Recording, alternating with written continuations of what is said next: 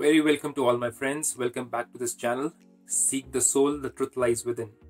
So welcome back to another episode of Celibacy. And as in the last episode, if you've heard it, that we spoke about why celibacy is so important for your physical health, how the hormones in your body get affected, how the different three happiness factor hormones also affect your complete health. So we had spoken about how your health is getting affected, and today we're going to speak about how your mental health gets affected. So see, last time we spoke about how dopamine, how serotonin is created whenever you are in an ecstasy mode, or you're feeling some kind of a external influence, or you're getting some kind of an internal influence. So when we are dependent upon an external influence like chocolates, like getting any kind of physical sensation, where we spoke about how you get sensations through getting in touch with another human being, getting engaged physically, and how dopamine levels are increased and how your serotonin levels are increased. You feel happy for some time. You feel that there's a glow on your face. You feel that you have lost weight or your health is wonderful because of that sexual activity. But then what is exactly happening to you? If you remember, you're getting addicted to it. Just like having alcohol, just like having anything or getting addicted to any other thing. You are so dependent upon it that if you don't get it, you might end up having headaches. You might end up being moody. You might end up being somebody who's not at all happy. So here I'm going to talk to you something about how mentally you get affected. Now see, all this knowledge is not my own. I've learned all this through a supreme source, which we call it as Shiv Baba, or we call it as a Godfather. So I'll ask you one question over here. What do you think about God when you think about Him? Do you think He's the purest of all, or He's also impure like us? So if you feel that He's purest of all and you call Him your Godfather, or you call Him Allah or Jehovah, and you call Him as the creator, then you are created in His own eyes, right? So how should you be yourself? Purity. When we talk about purity, we talk about celibacy. You see, God says, Shiv Baba says, that it's very important to be celibate. If you can be celibate throughout your life in this birth, it's wonderful. But at least experience celibacy for some period of time and experience the effects of it. So in the last video, I spoke about how physically you become more active, you become more agile, you are more attentive physically, you stop aging fast when you are pure. It helps you to nullify the extremities of your hormonal levels when you are less sexually active and you are following celibacy. Today I'm going to talk to you about something which even Shiv Baba told me through the medium of Brahma Kumaris, that it helps you to become prosperous, wealthy. But prosperity can only come when you have a mind which is stable, isn't it? So stability of mind means you don't get panicked in certain situations. You hold the situations not accountable for your mood. You hold not the people accountable for your mood, but you're holding your mind accountable for how it reacts to those situations. So how does celibacy help you out? So you see, what happens is when you are celibate, a part of your mind is not getting so activated or dependent upon any person. You are not utilizing your energies, your spiritual energies are not spreading around in all the directions. You see, many people, they work so hard to get sexual flavors from people. You see, men in this world, they earn money. They get posts and positions, so much so. And one of the reasons why, let me speak the truth to you over here. One of the reasons why, because this is a man who's talking to you, a soul in a man's body.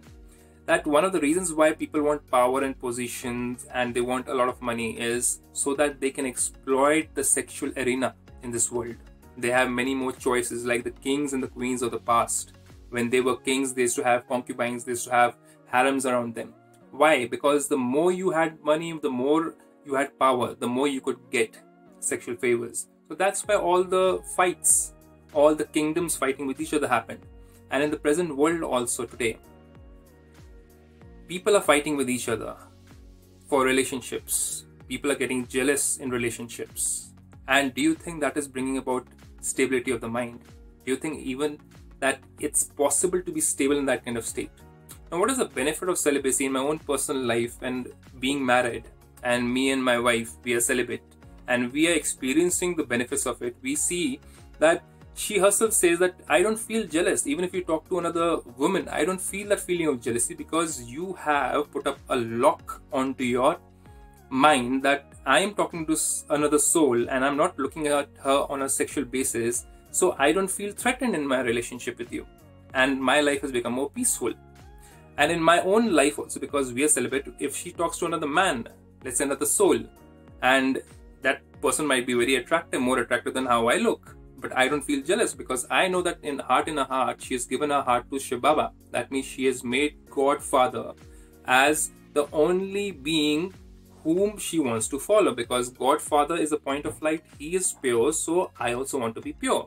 That's what it means to be a child of God, or that's what it means to be following God, right? Just like people follow sannyasis, or householders, they follow sannyasis, but then do they really follow the sannyasis? Or do they really follow the ones who have been staying in the stage of yoga, let's say sitting on the Himalayas and being there in tapasya for a long, long time? Do you think they're really following them? They are revering them, or they are giving them respect. But then to be a follower means to follow in the footsteps of the sannyasi. That means you also live or lead your life as a celibate in order to follow a sannyasi. That's how you become a follower. So here, when we follow God, let's say we follow God Father Shiva over here, Shiv Baba, who's an energy, a point of light, as you see over here behind me. We also consider ourselves to be pure souls. We say, okay, we were born pure. As a soul, I am pure, but my karmas or my impure activities have put up a black mark or a black spot onto my karmic accounts or my deeds. Now, I want to purify them. I want to have a stable mind so that I can focus on becoming wealthier mentally also and physically also, in my worldly aspects also. So she also mentioned to me certain things. We were having certain wealth creation problems earlier, but now we are becoming more and more attuned. We are getting in line with finding prosperity in our life on a physical basis also. So she asked me yesterday, a couple of days back, she asked me, do you think it's because of purity? Do you think that we are earning money, or we are getting into the process of earning wealth because of purity? And I had a simple answer. I said yes, because I feel more peaceful. I don't panic when situations are not in my not going as per me, and I feel that I can take further decisions. And that struck me, because when she said that, I was like, okay, yes, I am into a business, I'm doing online business, and suddenly I'm seeing certain benefits coming to me, positivity is coming my way. So yes, prosperity helps you. Let me give you an example. Think of Mother Teresa. Think of the organization known as Brahma Kumaris, which is the main foundation is purity. And you see that within hundreds of years, they have spread around in 150 countries. Not just Brahma Kumaris, there's so many other organizations which are being led by certain people who are following celibacy. Look at the prosperity, but they are not running after money, but the money is running after them, or wealth is running after them. That's what happens when you follow purity.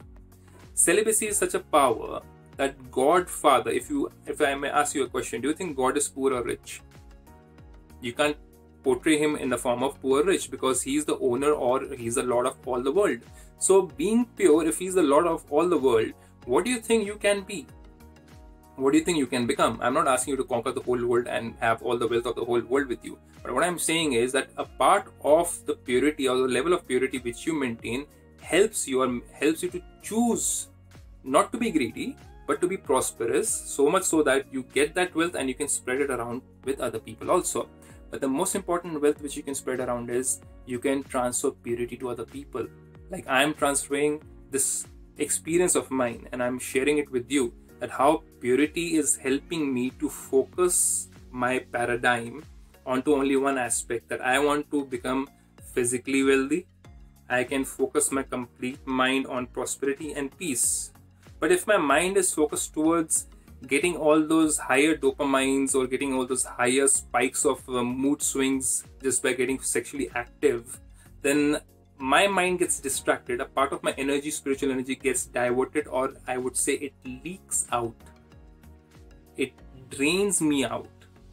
And I can't focus again back on prosperity, or I can't be focused if suppose a business idea or a business decision needs to be taken. I can't be so attentive at that point of time, which I need to be in the present world. As you know, everything is fluctuating so much. in our present life. So my attention span should be so powerful that I can make decisions immediately. Try it out. Everything which I'm speaking over here, it's do it.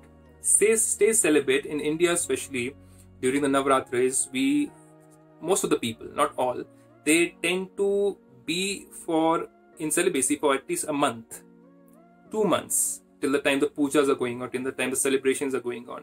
So they remain celibate. And majority of the people whom I've spoken to, they say this: we feel lighter, we feel relaxed.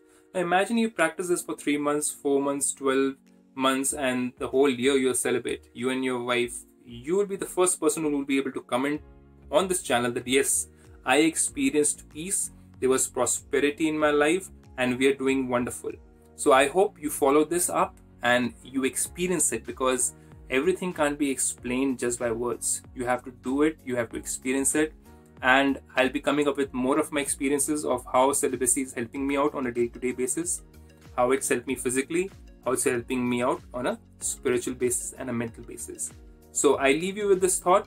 Thank you so much, and I'll see you in the next episode. If you have any comments, if you have any kind of questions, please put them up in this comment section under this, and do subscribe and share this with your friends, provided you are practicing it yourself first.